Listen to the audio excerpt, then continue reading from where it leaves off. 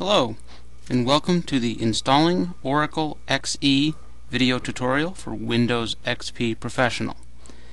On the screen is a small notepad window for those of you who are merely watching this video. There is a full tutorial article with this video as well as printed links at the tutorial article link on the screen. This video assumes that you have downloaded the software. The link is shown on the screen. And also that you can log into Windows XP Professional as a member of the administrators group. We have to make one check in the control panel and then we can start installing. So we're going to go and we're going to open up our control panel.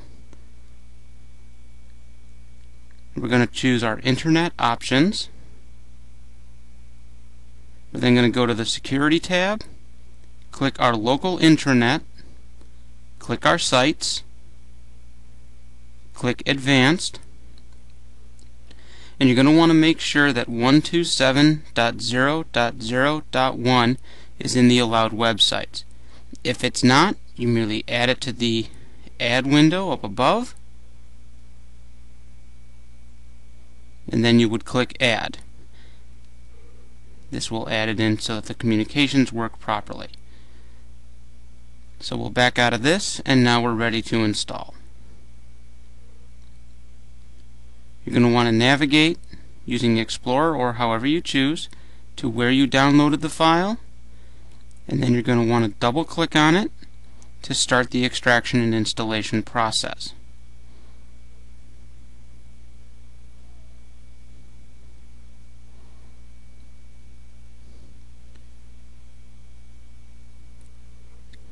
It will take a moment to extract. It is a larger file.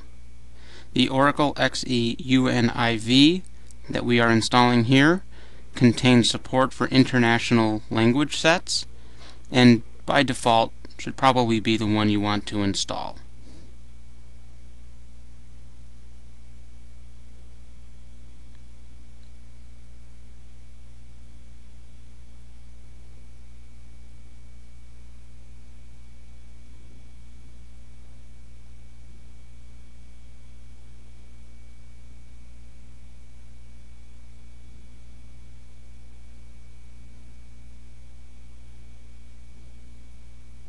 Okay, here we go.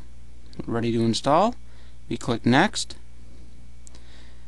Obviously, we have the license agreement, which if you want to read it, you can. Accept it and click Next. Here you choose where you want to put it, and if there were any installation options, what you would want for those options. If you do try and install it where there's not enough space, it does warn you. So I'm going to go ahead here and I'm going to change it so that it sticks it on a different drive, or you can use the screen below to navigate to where you want to install it. That's set. We click Next. We enter a password. We are using capital CONSULT, the number 1, and NG for the purpose of this tutorial. Enter it in twice and click Next.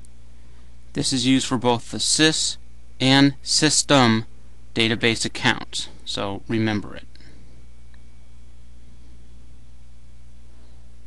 This shows you the 3 ports that the system will use. When you're all set, you hit Install, and it will start running through the installation process. Now we've actually edited out the quite a bit of it actually installing. Actual total install time on the machine that this is being recorded off of was about 14 minutes.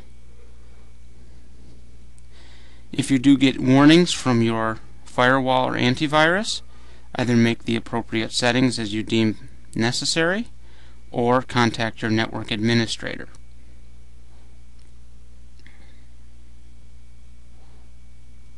By default, Oracle Express Edition will not accept any outside connections from other machines. We, however, will be enabling that support. You do also need to be aware it does not support secure transmission. Anything transmitted to Oracle Database Express Edition is in the clear and unencrypted. So if it's for an internal network, not too bad.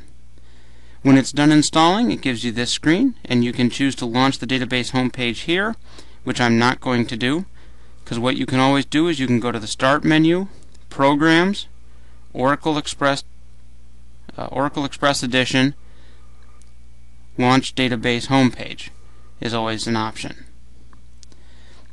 Now here, I'm going to navigate to the main page for the Express Edition.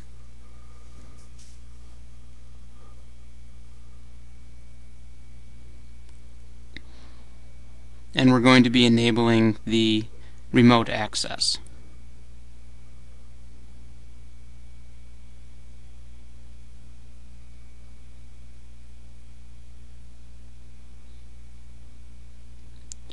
For this, you have to log on using the System account. So we type in System, making sure it's in all caps for this case, and then we enter in our password, and we log in.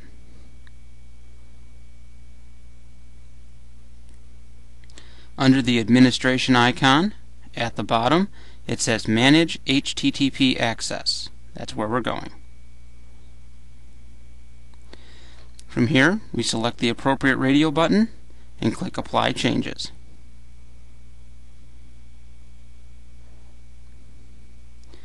And it takes a moment, but the access was updated.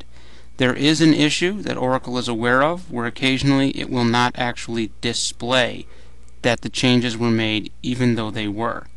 If you ever need to check it, you can always go back and either log back in or go back to the home screen and then just click Administration, Manage Access, and as you can see, it did actually take.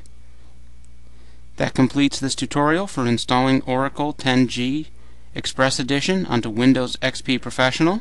I hope you found this guide easy to use and maybe enjoyable. Thank you.